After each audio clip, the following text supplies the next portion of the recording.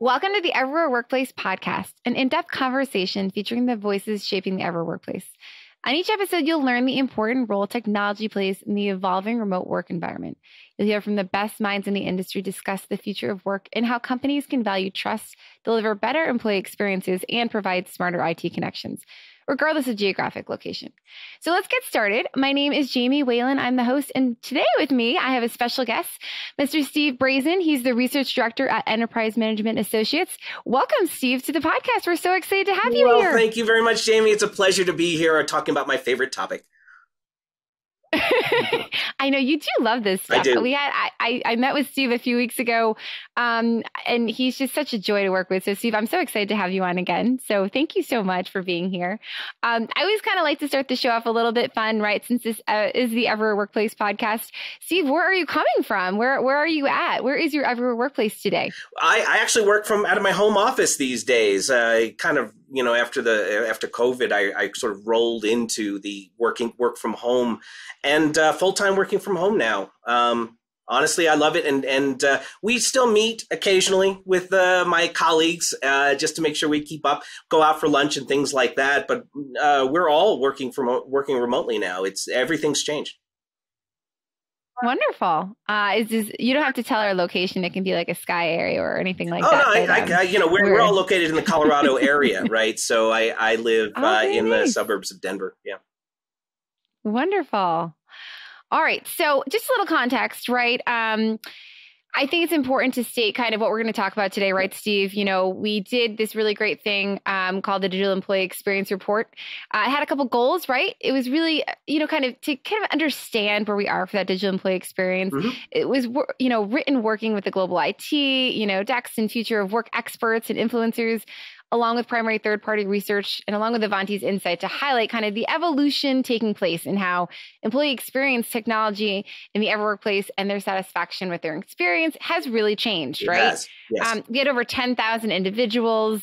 We had a lot of countries that we surveyed, including the US and the UK, France, Germany. We found a couple different, obviously, key findings and a ton that were really, really important to us. So, we really kind of wanted to highlight some of the core things here with you today and how important it is and what is the digital employee experience and why we should be really so interested in it. So to start this off, Steve, I really want to know, what positive impact do you feel that the DEX report, the Digital Employee Experience Report, has on IT today and IT security, really? IT security, I think that's a really great place to start because security is often overlooked when it comes to DEX. Digital experience management tends to focus on the user experiences with using the devices, applications, and tools. And that's important stuff, no doubt. But when we've conducted surveys in this area, we found that the biggest challenge users have is circumnavigating security controls, or doing a dance around the security controls. I should say not circumnavigating, but actually trying to work with the security controls and not impacting their workforce productivity. User experiences and security are typically considered diametrically opposed forces. In other words, most people think that as you increase one, you decrease the other. You increase the user experiences, you decrease the security. If you increase the security, you decrease the user experiences. But here's the interesting thing. Our research shows that when users are presented with security practices that are less impactful to the performance of their job tasks, the average number of security breaches actually decreases, not increases. That's good. That's a good thing. Yeah, absolutely. And these include things like malware infections, phishing attacks, and compromised user accounts. It turns out the two security and user experiences are actually very closely aligned. As you improve user experiences when using security practices, you proportionally improve security effectiveness. Sounds odd when you first think about it, but then think about it a little bit more. Think about your own practices when using digital technology. And it really becomes rather obvious. When users are required to perform cumbersome, high-friction tasks to access and use the resources they require to perform job activities, they are much more likely to find ways to bypass your company's security to make things easier for themselves. For instance, they may share credentials with peers, which is a very bad thing to do. They may disable security processes, or they may utilize unsecured public resources like using G Suite or Dropbox rather than secured company resources just because they're easier and quicker to use. And, you can kind of often point the finger at the users and say, well, they're not following proper security practices. But ultimately, that's not their job. Their job is to complete their job tasks. It's IT management's job to ensure security, right? It's IT security's job to ensure IT security. They're the ones who need to focus on it. You should be pushing that onto the end user to jump through hoops in order to do the job that they're actually paid to do. So big surprise here, when you actually give workers security tools that they don't mind using, they actually use them. And that's what improves security effectiveness. Great. And when we think about, DEX and security correlation, right, and all of that and the most common frustrations, all of that, do you feel that embedding security in the InDesign for hybrid workforce is something we should do or we shouldn't do? Oh, it's absolutely something that we should do, and I don't think it's being done enough, quite frankly. I think that most organizations see security as a separate issue, but when you look at security itself, the core foundations for security, it's really talking about enabling employees to utilize the IT resources. So the two are not disassociated. They're actually trying to solve the same problem. If security is really all you're interested in, turn your computers off. You're done, right? That's all you need to do. Turn your computers off, right? The idea is to allow users to actually utilize the IT services. And security is there to enable that. And so digital experiences is sort of an extension of that. It's just taking it from a different perspective. The two, for me, are directly aligned with each other. And it's finding ways in order to maximize your security effectiveness without imposing heavy-handed restrictions on the user activities. I like that. I actually think we should definitely make that as one of our quotes, when we kind of go further. But I love that you make it so simple, right? Can you repeat that line one more time? I just want to make sure that the listeners heard that, because to me, that was probably my favorite part so far. Security should be easy to use. It should not be impactful to the end user experiences. That's exactly right. Yeah. So the next question kind of come along, right? How does IT ops impact, DEX and how DEX impacts IT ops? How can you explain a little bit on that? Go into a little bit of detail. Yeah. Well, to begin, I think it's important to recognize that a lack of security is in itself impactful to user productivity, right? I think that's an important recognition here. Account breaches and malware infections significantly degrade the performance of devices, services, applications, and networks. And some of the more nastier attacks, like ransomware, can actually completely disable access to these resources. So security is essential to improving user experiences. However, it's something of a double-edged sword, as security processes can reduce user productivity. Now, according to our research, the most impactful security processes is actually high friction authentications. That's the one that impacts the users most frequently. On average, according to our research, business workers authenticate 8 times each day on average in order to access business IT services. Now, this can significantly slow down or detract workers from performing tasks.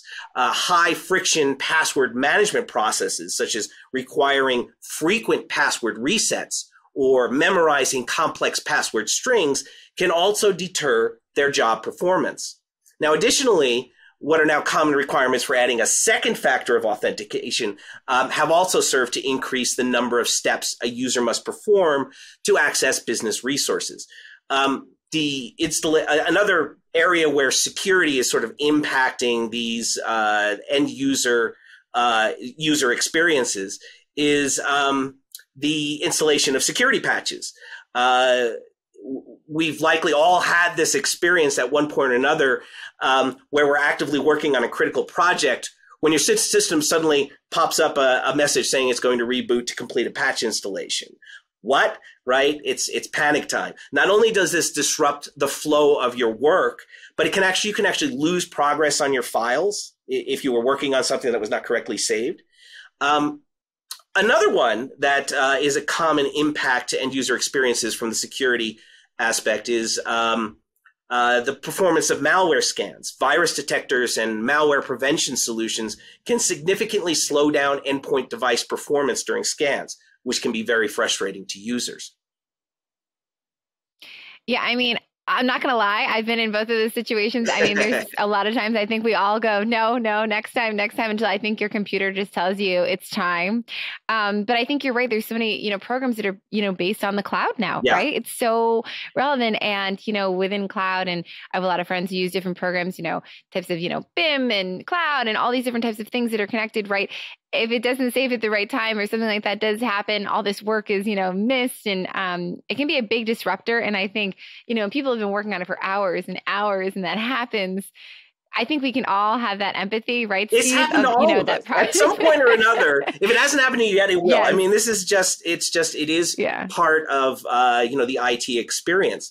But fortunately, there are things that can be done to reduce those kinds of impacts security places on user experiences. Yeah. But I mean, we've all felt it. I mean, we've all been there. So it's something that we can kind of all relate to, which is also kind of nice, right? I think there's something else too, right?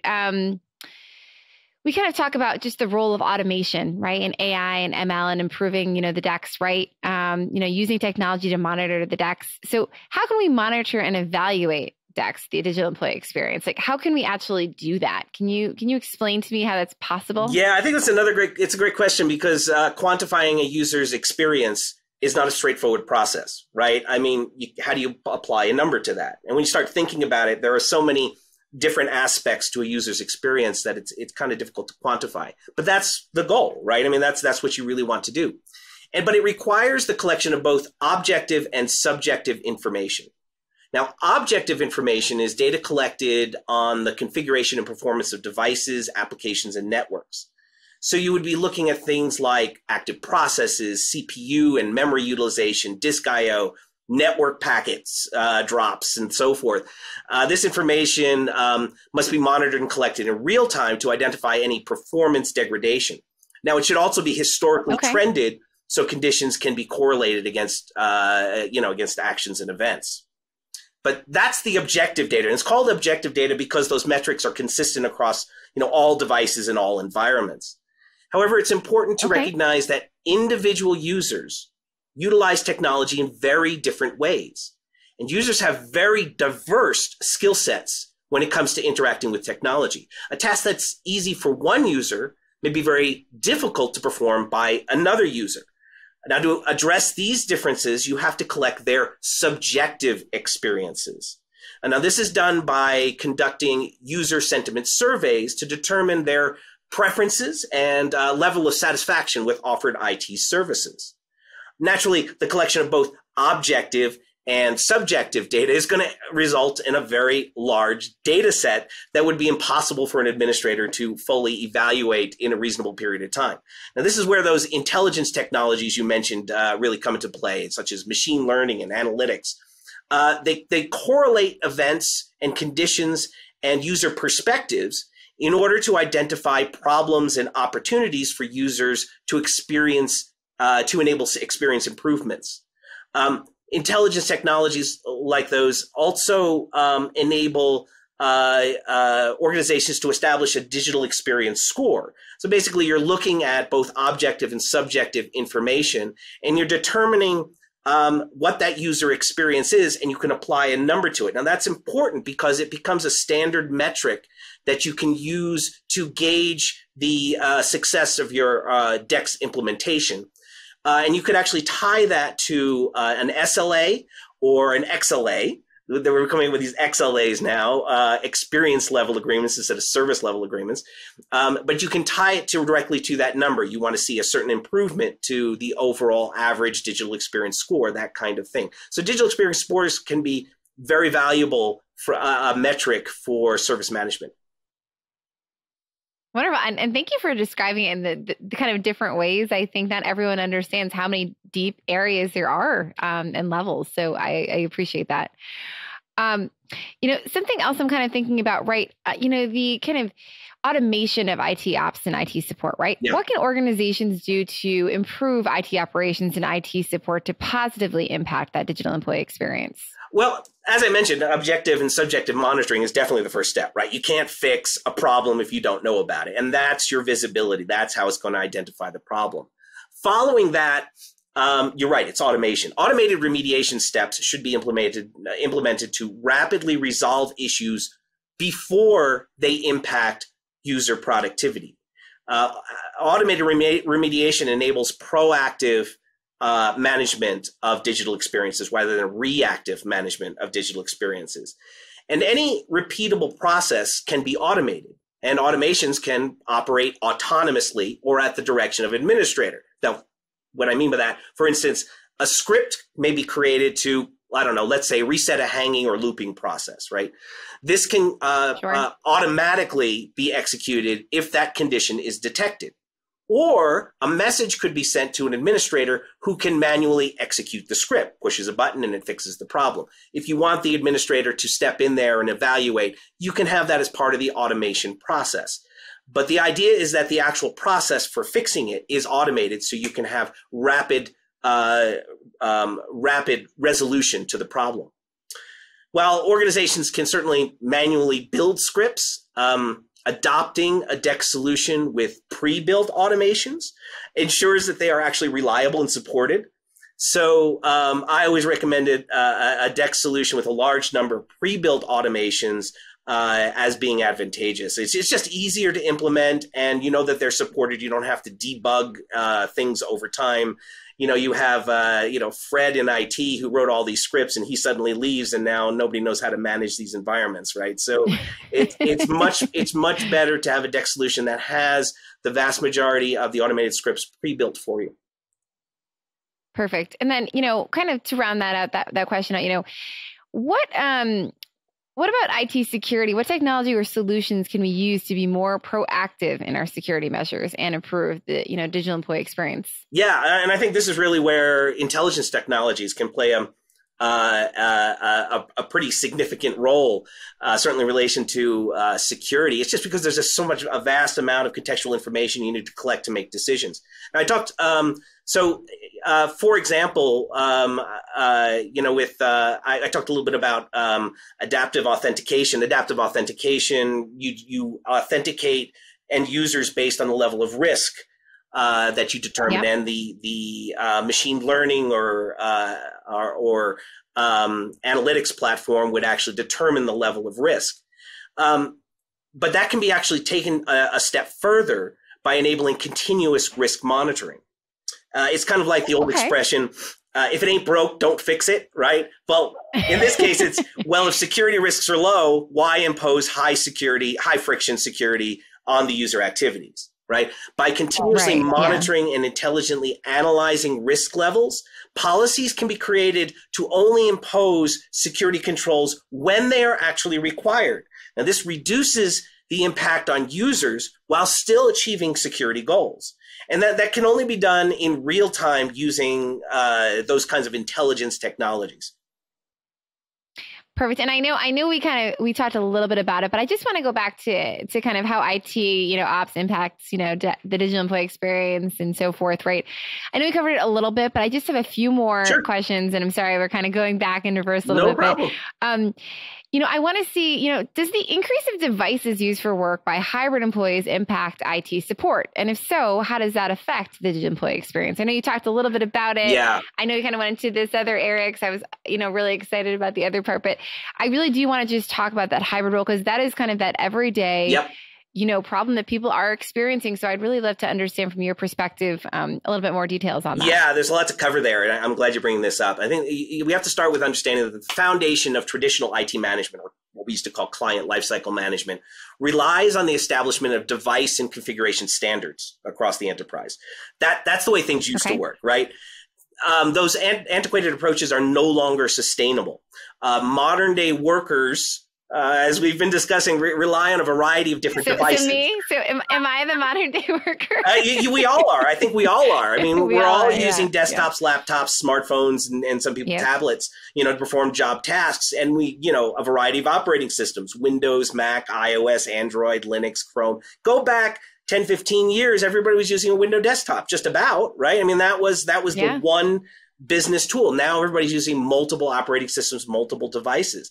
And these disparate devices are distributed across home, remote, and business environments. In fact, our research shows that roughly half of all business tasks are now occurring outside of the physical office. And workers are more frequently using their own personal devices to perform job tasks rather than just business-owned devices. You have your home PC, so now you're using that when you're at home. Faced with these diverse, complex environments, IT operations teams can no longer enforce a standard on workers and must be able to adapt to supporting whatever resources the employees find most effectively. Now, these complex distributed environments make it difficult for IT administrators to centrally achieve visibility into all of the devices in their support stack. Administrators simply do not have the time to monitor the performance on every single device individually, right? They just can't do it. That would be crazy. I mean, I just think about, even in times of my, career, I've had, work phone and, now I have my personal phone, but I still do a lot of work on my, and it's so true. I think it happens consistently. And how do you actually, keep track of that is it's simple math. I mean, the more devices and networks and IT services that are in use in your business, the more there is to monitor and the greater the opportunities for things to break down, right? I mean, it's pretty obvious. And that's what's putting the additional burden on the IT administrators. That is a burden that I don't know if I could handle. I don't know if I could do it. I don't know well, let me give you an example of that, because I think this is one that's becoming more common with the home worker. Take a scenario where a home worker is accessing business resources using a VPN. And they may also be using cloud-hosted services separate from the business. And they submit a ticket to support saying that they're having a slowdown in application performance. Now, you're the administrator, right? What's the problem? Is it the device? Is it the user's home Wi-Fi? Is it their internet service? Is it the VPN connection? Is it the business, or is it the cloud-hosted environment, right? You have to narrow that down. There's so many more elements to look at for the remote worker than in the traditional environment where everybody's on premise on the business in a controlled environment. Yeah, I mean, there is that flip side, right? Does good or bad, does employee experience impact IT operation?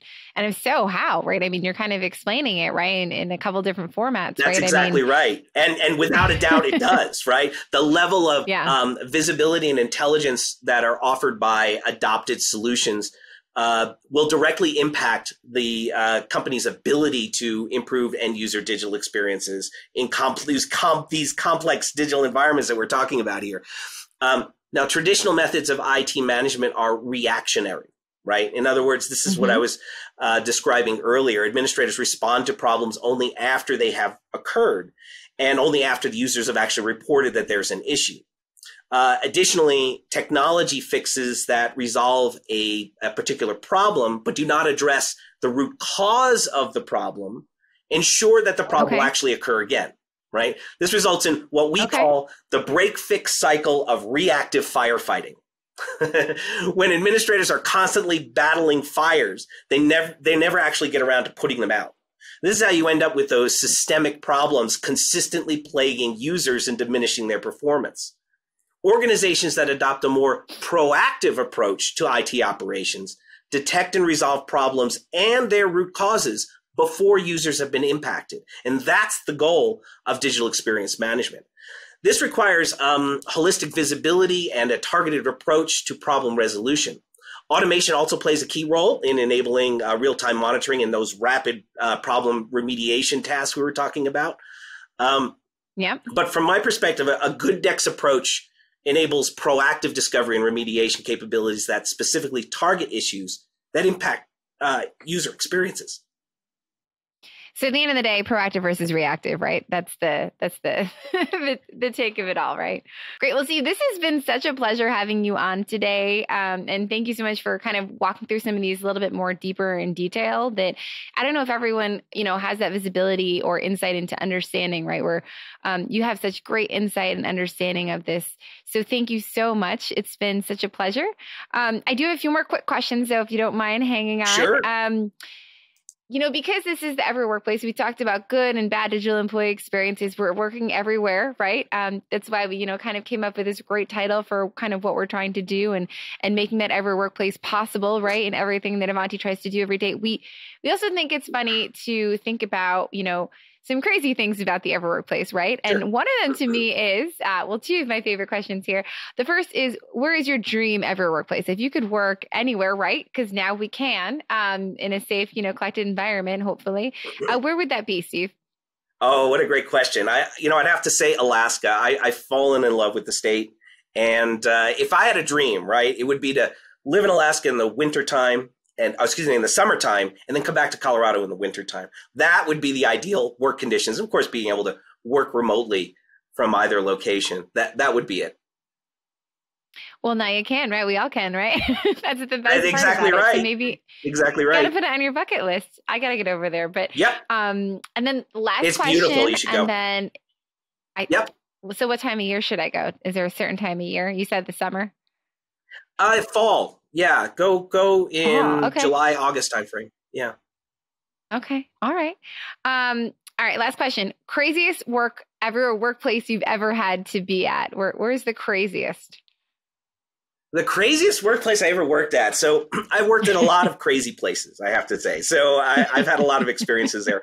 But I have to go all the way back to the start of my career when I worked at a company called Unix International.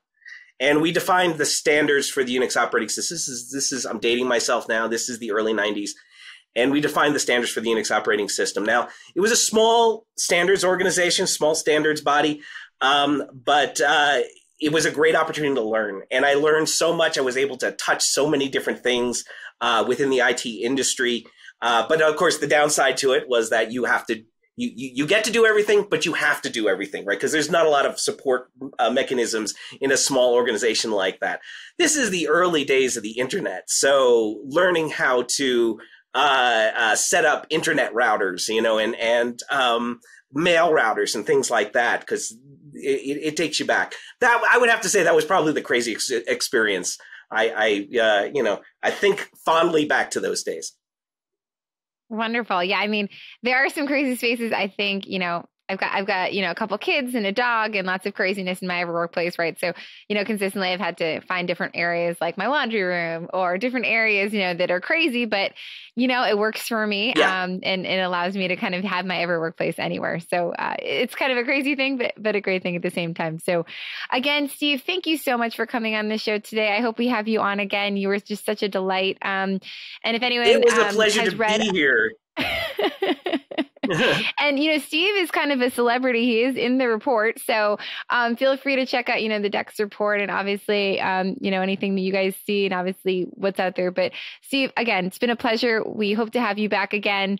This is a fun podcast. So we hope you'll come back and be with us. And, again, thank you all out there for listening to today's episode of the Everywhere Workplace podcast, which is a program of Ivanti. Make sure to visit our website at Ivanti.com, where you can follow the show on your favorite podcast platform so you'll never miss an episode. And you can also connect with us on Twitter at GoIvanti. While you're at it, if you found value in this show, we'd appreciate it if you can leave us a rating or a review, and be sure to tune in for the next episode. So thank you again, and we will see you next time. I'm Jamie. Have a good one.